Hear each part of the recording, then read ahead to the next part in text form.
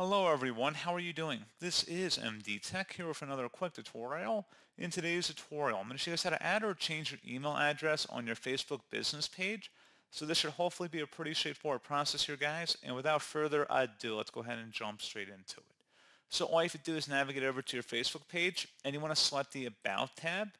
And now on the right side, or I guess now on the left side underneath About, make sure you have Contact and Basic Info selected.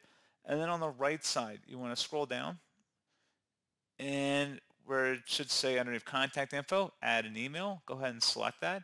Go ahead and type in your email address here, and then you would select Save to save it. Now, if it already was in here, but you just wanted to change it, you just would select the three-dotted icon here and select Edit or Delete, and then you could just modify it. So again, pretty straightforward process on that, guys. And as always, thank you for watching this brief tutorial. I do hope I was able to help you out, and I do look forward to catching you all in the next tutorial. Goodbye.